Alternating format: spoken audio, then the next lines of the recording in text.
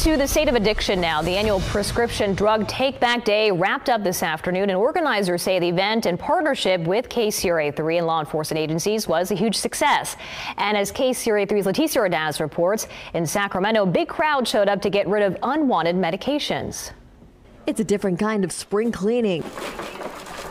Hundreds went through their medicine cabinets on this Saturday and made their way to the Sacramento Police Department. These pills are like pills that my family has had that don't need them anymore, even some for my pets, and just a variety. I've been kind of saving them because I'm not sure what to do with them. During Prescription Drug Take Back Day, the Sacramento Police Department teamed up with the Drug Enforcement Agency to make sure unwanted or expired pills don't get into the wrong hands. We really want to make sure that we keep these prescription drugs out of the hands of teenagers and kids because they're extremely dangerous. The effects can be, life-altering. Some grandparents dropping off their old meds don't want to take any chances. Absolutely. I've got 3 grandkids, and they were up high on a counter, but you never know, who's gonna climb counters and get into things. It wasn't in a locked cabinet, so yeah, it could be a disaster.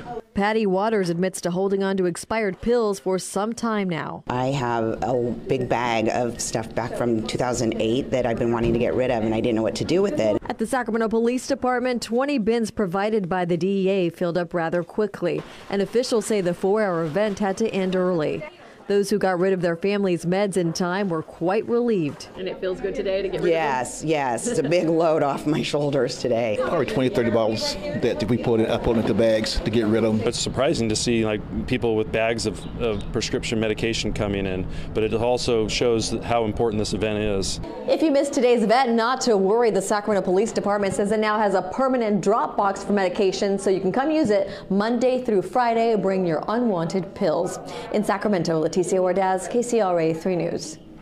And there are other permanent drop-off prescription sites throughout the region. You can find them under the State of Addiction tab on our KCRA 3 app. Before dropping off those medications, make sure to take the pills out of the bottle, put them in a plastic bag, shred all the information that's on the label, then recycle the bottle.